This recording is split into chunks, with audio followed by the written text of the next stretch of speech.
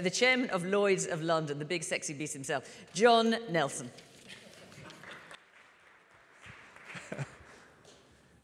Well, I hesitate to respond to that, but what I will say is that obviously we have a change of pace here with insurance. We are the warm-up act for the finance ministers, and just to warn you, I've been warned, you may hear a rustling coming down here as they arrive. Please concentrate on insurance while they arrive. It's not often that general insurance actually gets an opportunity to expose itself to an audience like this. And by general insurance, I do mean general, not life. And I think one of the messages I hope you will go away with this afternoon is that insurance does play an absolutely fundamental role, not only in economic security for businesses, institutions, and governments, but also in economic growth. So this session is really going to address that, and I've got three extremely distinguished colleagues who I'm going to introduce you to in a minute, and we're going to have a talk, an interactive talk amongst us about that, and then I'll open it up to questions. But let me just start with a very few statistics. The global insurance industry takes in, we estimate, over $4.6 trillion of premium income. We employ that's annually, we employ around 2 million people, and we currently have over $25 trillion of assets under management. And that accounts for round about 12% of global financial assets. To give you another figure in what I call the tragic catastrophe space, which is part of what we do in terms of putting economies and countries back on their feet, just to give you a number, in 2011, when we had that extraordinary coincidence of catastrophes in New Zealand, the New Zealand earthquake, the Japanese tsunami, the Thailand floods, the Australian floods, and then the US windstorms, we paid out then around about $110 billion just on catastrophe claims. And I think the other thing I would say immodestly for the insurance industry is that we have come through some very difficult macroeconomic times, more or less unscathed. And most importantly, we have kept paying our claims quickly, putting economies and countries and businesses back on their feet. And one thing I think which is going to come out of this, as you'll hear, is the fundamental importance of the commercial discipline of insuring these risks and these emerging risks, and how that improves risk management. And if we look at the developed world particularly, I think one of the successes of business generally is a massive improvement in risk management. And I think that's something which we will talk a bit about. And then if you look at the changing risk landscape, we've obviously got the obvious points of climate change, we've got the rise of the new economies. At the moment, 70% of world GDP, as you know, is in the developed world, 30% in developing. 25 years' time, that's going to flip. So the challenge for the insurance industry, obviously, is to adjust to that. And then, of course, we have the digital revolution, the tech we were hearing about earlier, and that creates a whole list of new risks. And I think the other question is, relating to insurance is underinsurance. Lloyd's, my own organization, published a report at the end of last year which showed there is a significant degree of underinsurance. The developed world is pretty good, not surprisingly. That very well-organized country of the Netherlands is top of the tree. At the bottom, not surprisingly, is China. But the Chinese government, it's interesting, are taking this very seriously, because part of what our research shows is that if you improve insurance penetration by 1%, you actually create funds equivalent to 2% of GDP in most countries to help the economy grow. And secondly, you relieve the insurance claim burden on the taxpayer by anything up to 10 times that, 22%. So these are big questions, and I'm delighted to say that my panel, and I might just ask them to stand up and walk up as I introduce them. First of all, we have Greg Case, who is the president and CEO of Aon, which is the world's largest insurance broker and risk management company. They employ over 65,000 employees in 150 countries. And of course, very welcome, they have moved their head office to London. So thank you, Greg. Secondly, Mr. Shuzo Sumi. Mr. Sumi is the president of Tokio Marine, the most international of the great Japanese property casualty companies.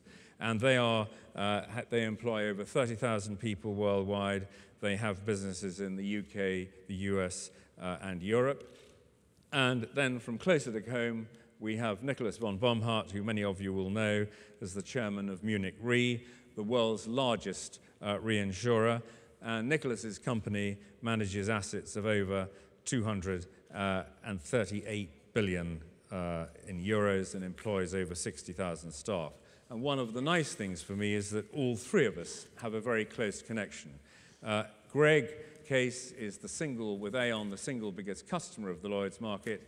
And the other two gentlemen in the form of Nikolaus and Sumi-san both have important syndicates in Lloyd's. And then just to say a word about Lloyd's, I'm chairman of Lloyd's. We are the only physical insurance market and the only insurance market in the world, based here, of course, in London. And we are, we believe, the global hub for specialist insurance and reinsurance. So with that, we'll kick off the discussion. And I thought what we might start with is, and I'm looking at Greg, I'm afraid, to start with, is just talking about, Greg, the change that we're seeing in the risk landscape going forward. Now, how is the insurance industry addressing that, and how is that going to help growth? Well, first of all, John, it's a pleasure to be here with you and Nikolaus and Sumi-san. The insurance landscape, it's a complicated one and getting more so. The commercial insurance world, as you see it today, in our view, is changing faster maybe than it's ever has at any time in the global economy. And it's important because when we talk to clients all around the world, one of the big roadblocks, barriers to growth, is fear of risk. So it's an absolutely relevant topic. So what drives this? A lot of factors. I will point to two. One is just overall magnitude of risk in the world today is going up on the commercial side. It's true for a whole variety of reasons, changing demographics, greater urbanization of the population, but the magnitude of risk in the world today is in fact increasing. Not just traditional risks as we know them and that Lloyd's has looked at and my colleagues have looked at over time, but the non-traditional risks. Risks like how do you deal with global warming and sustainability and pandemic, cyber risk, identity theft, even supply chain, create a level of risk today that's greater than ever before. That's then compounded by complexity. Not only is there more risk now than ever before, it interacts in a different way. And an example I just might give is, if you think about the floods in Thailand, that was obviously an incredible personal tragedy in the region, but it ends up being a global supply chain trauma that was greater than anybody could have ever envisioned. So the level of risk in the world today, John, as we see it, is going up and going up substantially. In that context, how's the insurance world that we access every day, how has it reacted? I think you'd have to say it's been profound and very, very positive. And not just from a coverage standpoint. The insurance world really helps clients, helps companies drive economic growth, increase global commerce, and obviously respond to catastrophes. If you just think about the whole idea of economic growth and job creation, this insurance world literally helps companies make decisions around expansion and growth they wouldn't have otherwise made. In global commerce, it's really about how they break down barriers to let capital come into an industry. As an example, City Rail here in the UK, we just finished an arrangement in which £1.5 billion is coming into City Rail to help the Great Western Line and obviously create thousands of jobs. It was made possible by a public-private partnership involving the UK and a Japanese investor. That doesn't happen without the insurance industry in the context of it. I mean, I think, Mr. Sumi, I think what we would be interested to hear, because Tokio Marine were obviously very heavily involved, you've mentioned the Thai floods. Just talk us through the process that the insurance industry undertook to put Thailand and Bangkok back on its feet so quickly. Yes. Okay, I will tell you the Thailand flood case of Tokio Marine. Thailand flood caused very serious property damage to the manufacturing companies, facilities in Bangkok and the regions. And even worse, as Greg said, that mentioned that it led the disruption of the global supply chain and followed by large-scale consequential losses. In case around nearly 400 Japanese industries, manufacturers received insurance payment of around 10 billion US dollars, which enables early recovery and the resumption of operation. And thanks to insurance, the affected manufacturers stayed and contributed to the local economy by reviving the production activity and perhaps most importantly, by sustaining the employment. Yeah. And I think another example would be in the developed world would be Superstorm Sandy in the east coast of the United States, particularly New York, just a few months ago in a way. And it was extraordinary, it has been extraordinary how quickly businesses have recovered. And I was there last week and we received many plaudits, the insurance industry, for the speed with which, as they say in the States, we cut the checks. And I think that was a good example. Let's come on to Nikolaus, the developing world, the growth countries, and how you look at that in terms of both, in a sense, that the service we're providing economists, but also the opportunity for the insurance industry. Well, I think that we are talking non-life, that the most important growth driver for us is the quantity of risk that is out there. And of course, we will grow with the original economies like the emerging markets. So it's not so much about demographics that sometimes people say that is a driver of growth in insurance, yes, but not in non-life. And for us, the challenge is being there and supporting. There's two major features of insurance in general insurance specifically. One is stabilizing. We talked about that as regards Thailand. The other one is what I call pacemaking. And that means securing investments, securing entrepreneurial activity, securing the activity of individuals. And it starts with microinsurance at one end, yes, and it ends with securing huge enterprises and making sure that they can focus on growing their businesses, growing their countries, the entire economies being there. But I must admit, and you so kindly only insinuated it, we are falling behind as an insurance industry right now on the non-life side, behind the development of risk overall. So we really have to do a lot to catch up again and make sure that we offer coverage to those who need it. Not only microinsurance is one big challenge, but also in terms of the new risks that we see out there. Yeah. And in terms of the, how do you see the role of government in those new emerging countries? How do you see their role in encouraging the insurance penetration? Do you see some positive signs, or do you think it's difficult? Is it protectionist? Yeah, it's difficult. It depends. For a reinsurer, for example, normally it's a lot easier because reinsurance does not rank so high on the priority list of governments sometimes, and it seems to be more obvious that reinsurance might be helpful in stabilizing economies and pushing or pacing it. On the other hand, once you go into primary insurance, for whatever reason, we sense that is a protectionist approach. It takes longer to get up to the foreign direct investment levels that you would like to see, or the process of licensing takes slower. So there, I would say there is room for improvement. I know that the WTO was trying to support it, but many times it ends up with bilateral agreements. The EU, by the way, yes, is very helpful there too. Yes. But I think the governments of these emerging countries sometimes could do more, and it's not so much the small ones as rather the bigger ones. Yes. In that regard, Lloyd was in Beijing on Monday and Tuesday. Just as you said before, John, there's interest. They understand underpenetration. They understand the impact in their local economies when a catastrophe happens and they can't respond. They want to take movement. But I agree with Nikolaus. It's incumbent upon the industry to stay ahead of change. As we add value at a micro level to businesses, we're drawn in. If we're not doing that, we're not as drawn in. And I think that's that level of innovation around the industry is going to be the catalyst. It has historically been and will continue to be the catalyst to make us more relevant on behalf of companies around the world. Yeah.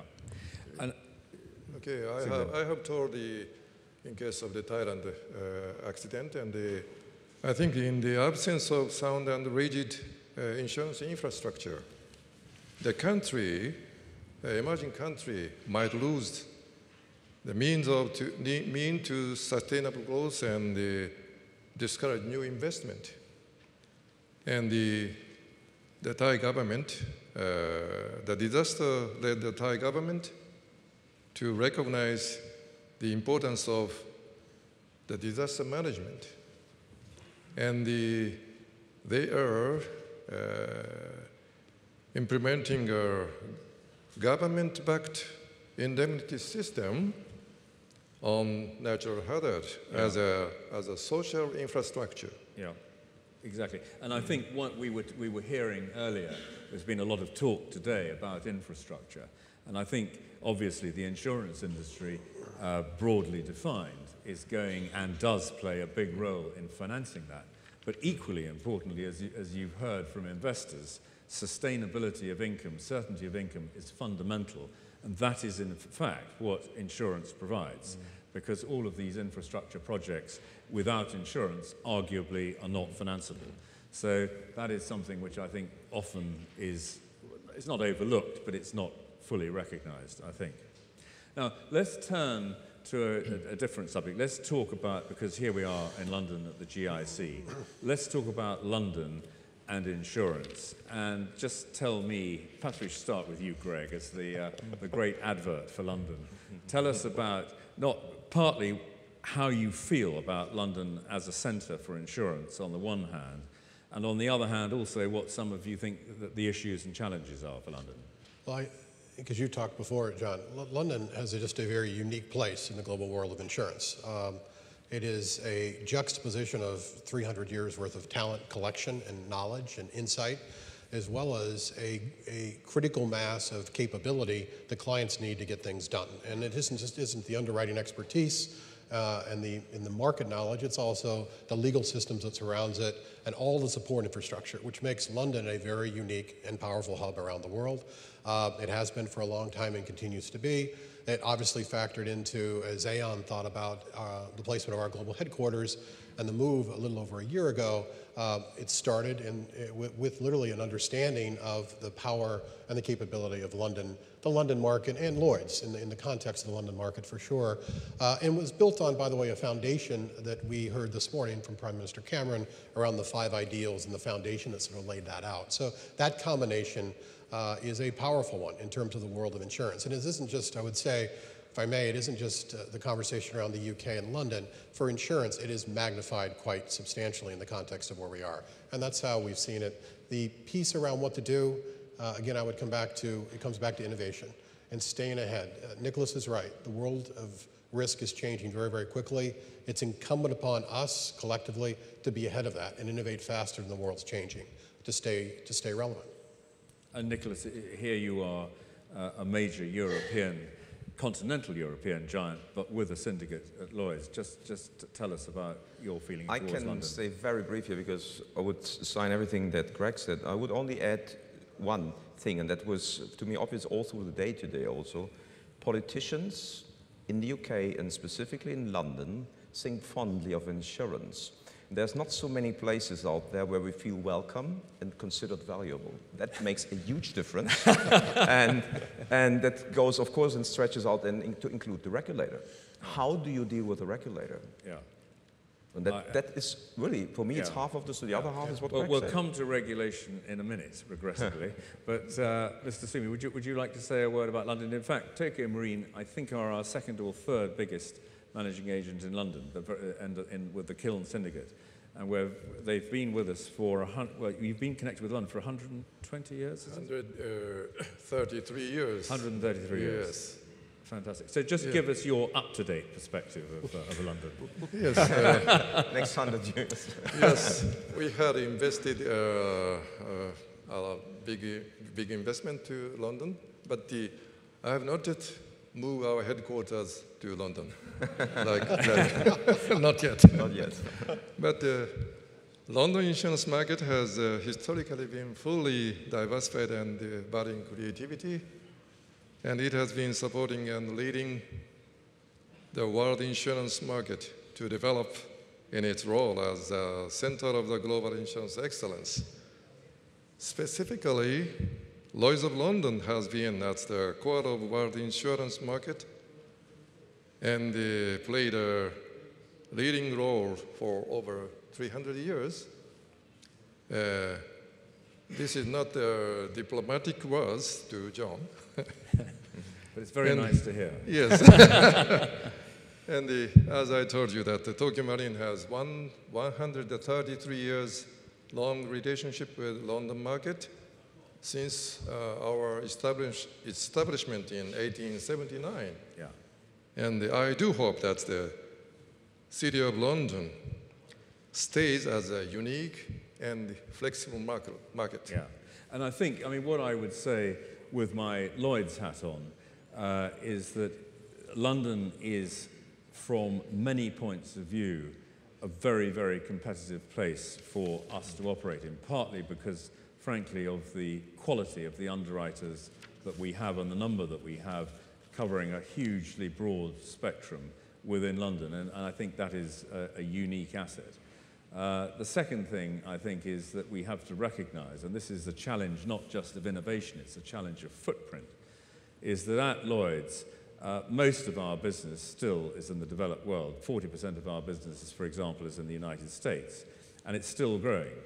But with this change in GDP and the growth over the next 20, 25 years, we've launched so everyone's got a vision. Ours is called Vision 2025, but this vision is really to make sure that we capture the footprint in those developing countries. And we've got some big investments where we've been making in the Far East, in Singapore, where we have a hub in Shanghai and so on, and then further we're investing a lot of time in South America. But that, I think, is a big challenge for the insurance industry to really get that footprint in, because not just because of the growth in GDP, but also this underinsurance I was talking about. And on the other side of the equation, for those economies, as they industrialize and commercialize, think what would have happened, for example, to Bangkok, one of the major cities in the world, if they had not been insured. It would have been extremely difficult, both economically and getting things back on their feet that quickly. So it's a win-win for everybody. And I think that there are some protectionist elements that you've been hearing, which is always there. I don't think it's necessarily getting any worse, but it is there. Some countries obviously worse than others. But actually we do not think, and I think governments, when they look at it, realize it is not in their best economic interest to raise the barriers. So let's move on now to a different subject, which is regulation.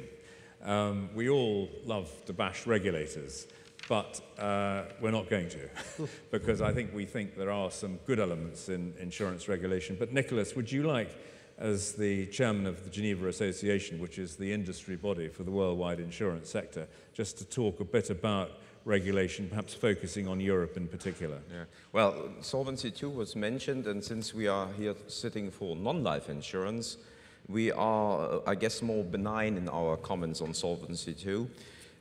It still needs some recalibration on some specific insurance risk, but overall I think the industry is ready for it. Certainly the big companies are, and they want it. The problem was mentioned by Tijan in the morning, that we do sort of leapfrog from what I would call Basel I into Basel IV. And that really puts everyone under an enormous amount of stress, and the timing is extremely unfortunate for the introduction. But the concept as such, we at least think is entirely appropriate. It's a risk-based economic approach. We go for the risk first, and we try to look at both sides of the balance sheet from a risk point of view, because in accounting today, mostly the assets are rather than mark-to-market, whereas the liabilities are not. And I don't care how we do it. As an investor, I would always go for both sides mark-to-market, and that's what Solvency II actually does. And in non-life insurance, the challenge is not as big as it is for the life or long-term insurers. No, so we welcome it. The uncertainty, the problem is the uncertainty right now. We are in a limbo situation for the question of the long-term guarantees, and therefore we're going back and forth. My hope is that by the end of the year, the trilogue between the three institutions in Europe will come to terms and say, this is what we do and this is when it starts, so then we can take, it will not be off our plate, but it costs more and more and more because we always have to adjust to the latest status. But summing it up, I think and we think it's a great system, basically. Great. Yeah, again, I'll offer a view really from a client's view who asked the question, how should regulation work for the industry? Because in fact, they're accessing the industry for capital to get the volatility control you described, John. And we often have a conversation with clients and with regulators that goes something like this. I completely agree with Nikolaus. The fundamentals absolutely correct. We all want to be regulated in the right way and pursue our business in the right way. Absolutely is correct. There's a piece around application. Yes. And thinking about the banking industry versus what is a set of economics that's fundamentally different than a bank product. Yeah. And I think just making sure that that's baked in, and regulators have got a lot to do, and the banking industry has really been more on the front page than this group has been on the front page. But just understanding that there's a difference, and the application is quite important as they come to terms with making sure the right set of regulations are in place. Yeah. I mean, I think from where I sit, I'm personally a great believer in firm, tough, and prudential regulation for the insurance industry.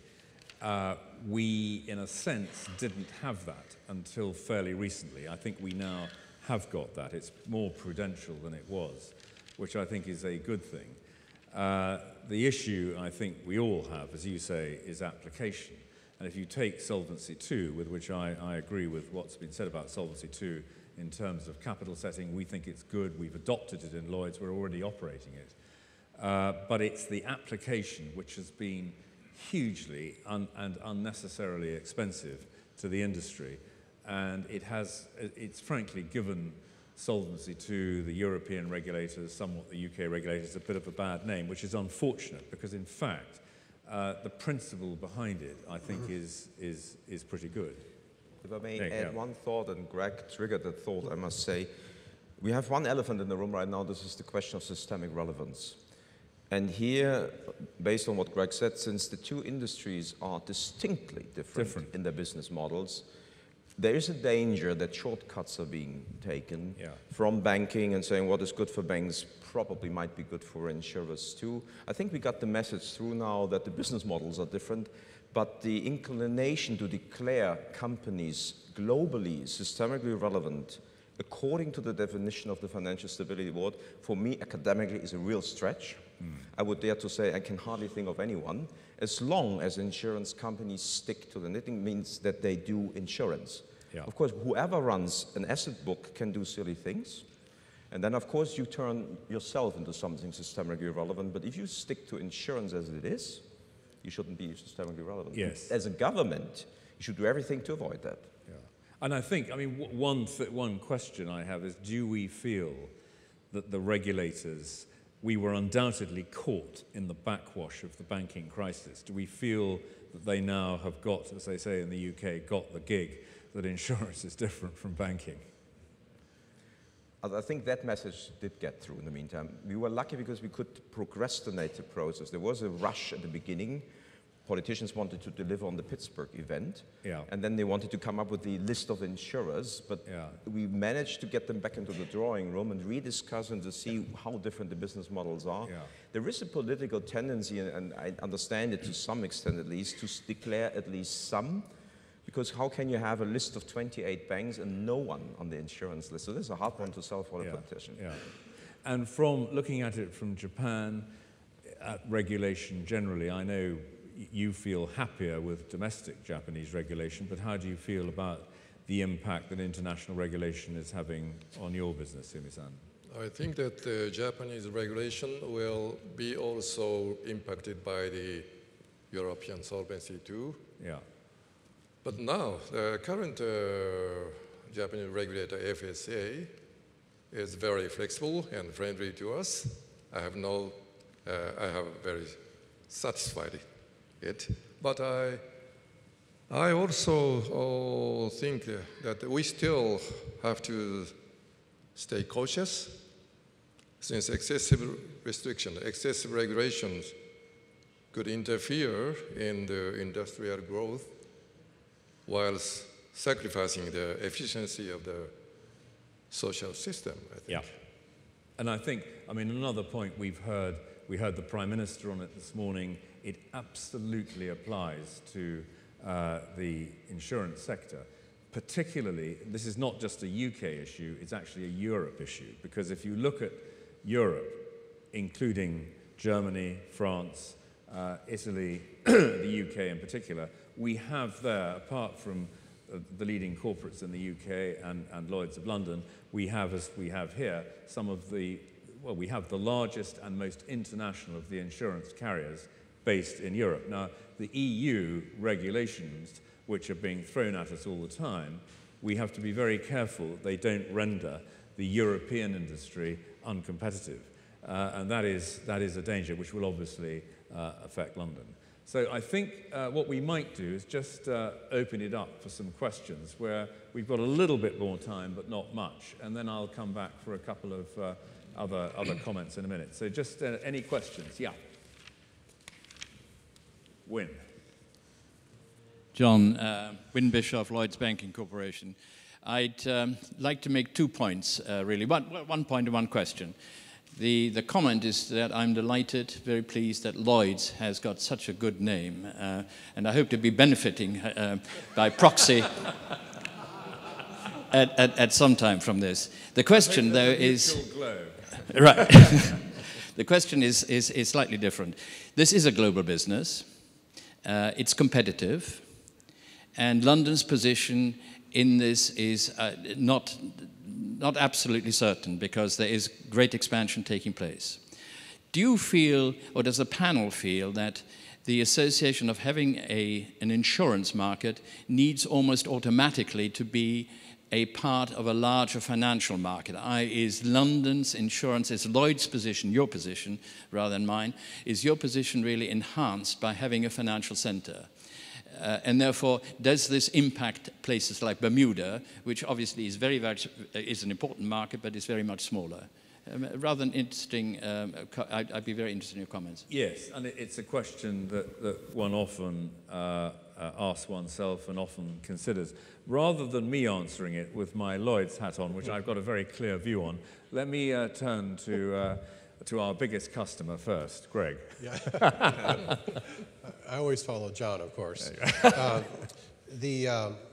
Fundamentally, we think it is enhanced, because part of this is not just the basic underwriting risk and risk management function. It really is all the things that surround it and really bring it to life on behalf of clients. But fundamentally, it comes back to, are we helping clients? Yes or no?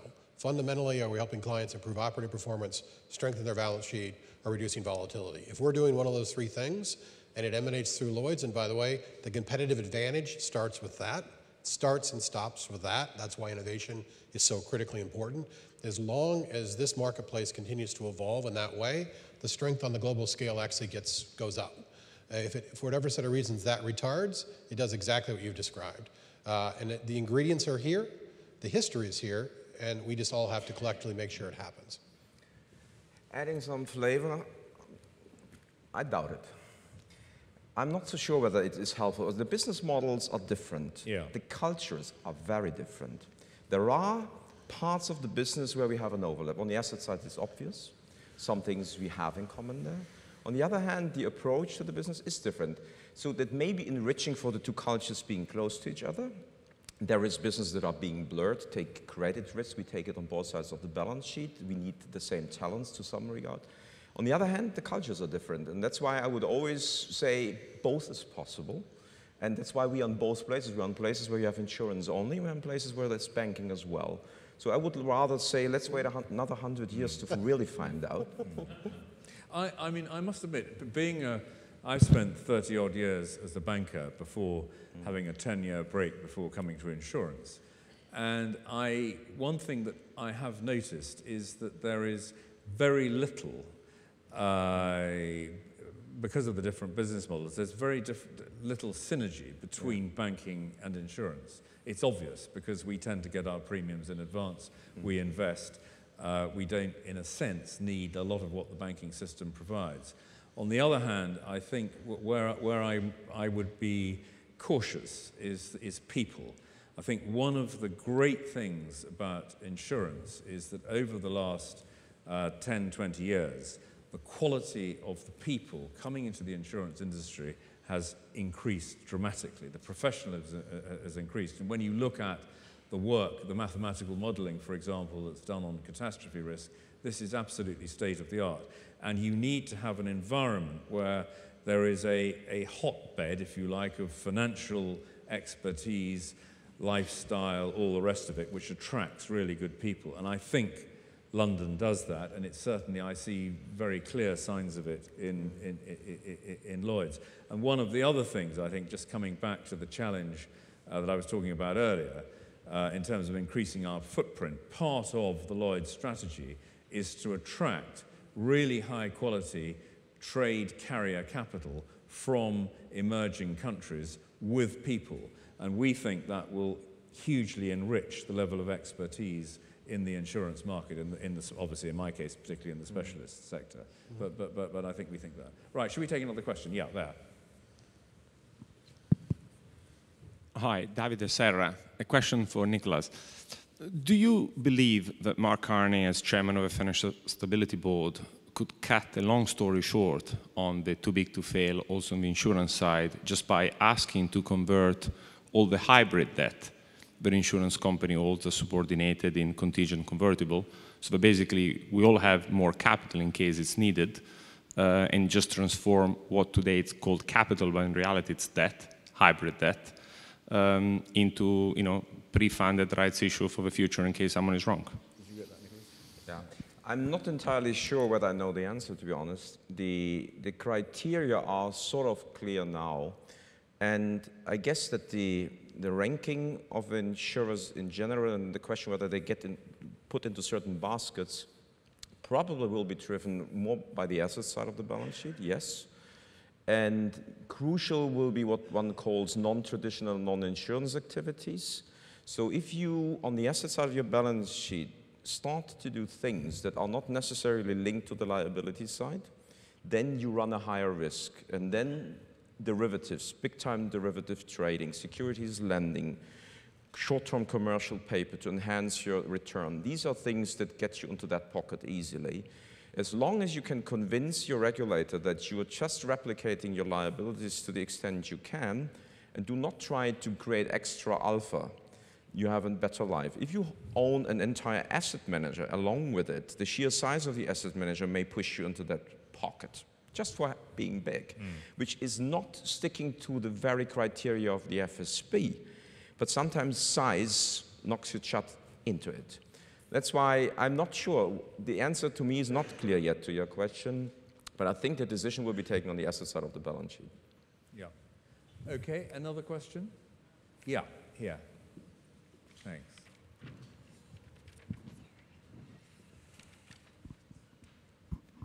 Thank you, John Godfrey from Legal and General. I'm delighted, Chairman, you covered the issue of under-penetration, where governments decide to self-insure, which is to say to not insure.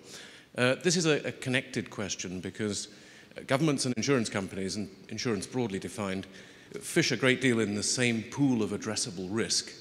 And I wondered if the panel thought that given governments are constrained in their spending ability, whether there could be a further adjustment between what is done through the private sector by insurance companies and what is done through the public sector through tax and spend. I'm thinking here particularly around some of the issues of welfare funding, for example, healthcare and other risks of that sort.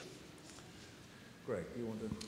Yeah, I think, again, back to the whole public-private section here, the conversations we've been having really is around fostering capital into the industry, private capital. There are clearly areas where governments have to play a role. Terrorism, as an example, backstop to Brexit, allow capital to come in. But beyond that, it would be our view that the private sector entrance here is a very, very powerful one. You go back to Thailand and Bangkok. In the end, if that's fully self-funded by the government, where do you end up? And in the end, by the way, the cross-subsidy within country, we're having this conversation in the U.S. as well. A government backstop's fine until you're subsidizing someone else that you don't ever see in that context. It becomes much, much more difficult. So clearly there's a role, and by the way, clearly it's practiced from a government standpoint, but the more we see these balance sheets get involved at a micro level with businesses in countries around the world, the more robust the economic system, the more power, the more growth. And so the more you foster that, the more you get out of it from our standpoint. And you can see that in a number of countries where they've internationalized, they've allowed private sector capital in. It has had a real impact on growth, security, all the rest of it. And, you know, regrettably, there are other cases which we can see in places like India or Pakistan where, frankly, it's a real problem. Right. And the protectionist barriers are not helping them. There's also a piece which is the discipline around risk management actually doesn't happen as well when it's sort of covered from a public standpoint. It's there as a backstop, but the day-to-day operations of a business don't change as much. When you actually have balance sheets investing money, they force a discipline which changes the operating outcome. That actually improves the underwriting. Yeah. There are interesting examples in the world. It's a non-life panel, and I should probably add non-health as well to avoid the unhealthy panel. But if we stick to non-life in the narrower sense, you have PP, private-public partnerships, for example, on the agro side in the US. Yeah. And a very interesting example. And here's what you said, Greg, that the government says, yes, there's something to do. It's WTO compatible if we subsidize premium, but we do not ourselves run the fund of the assets in the first place, nor do we settle claims, and so forth. We leave that all to the private industry. The advantage or disadvantage is that the corridor of earnings or losses is a slimmer one, but, well, it's up to us to decide whether we want to be in that business. We think that makes sense in that very one, and there's other examples, but cat business is one. Do we want the Florida state to take up the bill, do the taxpayers of Florida want that, to take up the bill for those losses? I think they shouldn't, but they do. Yeah. Okay, one more question, yes.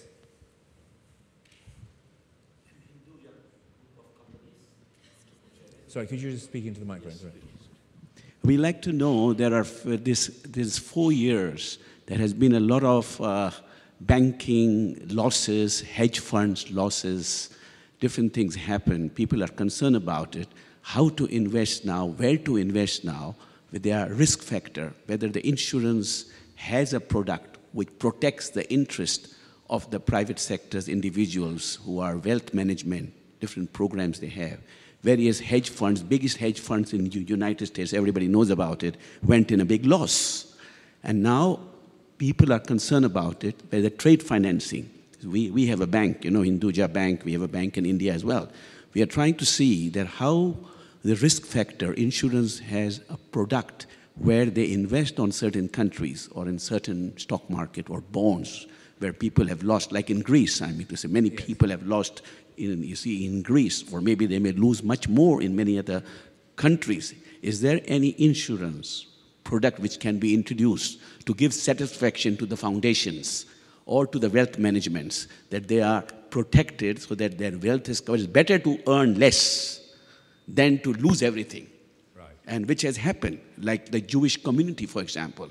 Their foundations, they had invested in the famous, Madoff or company in US, you know, in a big way. If they had insurance, they would have at least protected their wealth. What is the precautions I'll request to the panel for the future strategy of life? How they can create safe side, having an insurance, and they are protected from all the calamities. Yeah. Thank you. Nikolaus, I could. Well, first of all, we are a non-life panel. That's why the answer is so much easier. We only do one thing, replicate the liabilities. So it is not our first concern what the return is. The first consideration is what's the duration, what's the currency exposure, and what's the inflation sensitivity. Then we look for the asset that best matches these three things. And then we look if we make a decent return. But since we take a risk-based approach, higher return means more risk. The value proposition of insurance on the non-life side normally is decorrelate, detach from the capital market, and create the value on the liability side of the balance sheet. So that's why for us, The asset return has relevance in the pricing, yes, but it's not the absolute return.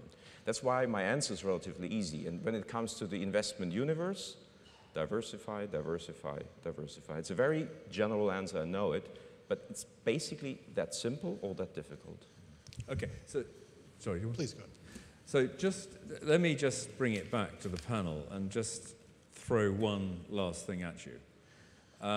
Here we're very fortunate to have three of the leading businessmen from the United States, Germany, and Japan. We listened to the Prime Minister this morning about the EU and Europe, but what I would like to hear are your comments on the UK's position as both business partners of ours, investors in the UK. What would your advice be to the audience here in terms of the UK's position on the EU? Do you want to kick off, Mr. Sumi? Why don't you kick off? Oh, difficult questions. And as you know well, that's now Japan is becoming totally different countries half years ago, and now the Japanese stock market is booming. Stock price is rising. I don't know the exact reason, but we Japan has still a lot of difficulties. We have to find a new growth strategy, domestic growth strategy. I think that's the UK has the same difficulties. That not only the board monetary easing and the government spending, but I think that the most important thing is the growth strategy, both in Japan and the UK. So this morning's Prime Minister's speech is very, very energetic. Yeah. And I'm very happy to watch him. Yeah, good. So on the EU, Greg, from the US point of view, just give us some advice. So there's no advice to be had, but I would observe, and maybe it's from around the world. Look, at the end of the day, EU unification, consistency, you can make the own decisions around currency, but stability and clarity. Stability and clarity. In essence, for many business leader around the world, you can't ask for more than that, but you absolutely need that to make investments and to drive forward. So the sooner we can get stability and clarity around where you're going, very, very important, and there's some obvious outcomes that you've got to have. Yeah, I agree. Uncertainty is not a good thing. Now, Nikolaus, from inside the tent of the EU, just relate your comments also to competitiveness and the German view versus the UK view. Well, I think that the European Union without the UK is no European Union. Two, I think the European Union needs a lot of UK, and as a German, I meant that Germany even more so. Yeah. So if we deduct the noise from whatever is irrelevant in politics to make your position clear to whoever in the party or outside the party, if you deduct all that, what basically was said, I would say 80% of the Germans, if not 100, would sign it right away too. Recalibrating the setup in Europe, making sure we go for the right goals. And I think when you talk strategy, always it's first talk about what we want to achieve. And that tends to get forgotten, and we meddle around all the time. What is it standing for? Stability, predictability, whatever. If you get that clear, I think the answer to the other questions is not so difficult. It's an entirely different question if we talk currencies. But we did talk about European Union now. Yes.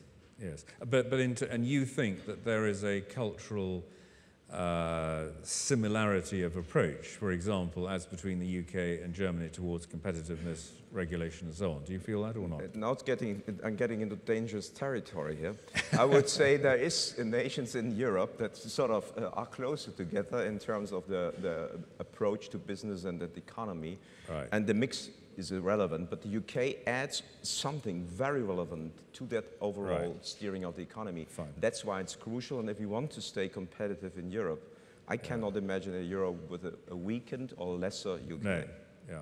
Good. Well, now, can I just say, the finance ministers have joined us, so we're going to get kicked out here. But I think I would like to thank hugely Greg, Nikolaus, and Sumi-san. And they've come from the United States, Germany, and Japan to be here today. But I think they provided us with a very good warm-up act, if I may say so, for the ladies and gentlemen sitting over here. So thank you very much indeed. Thank you.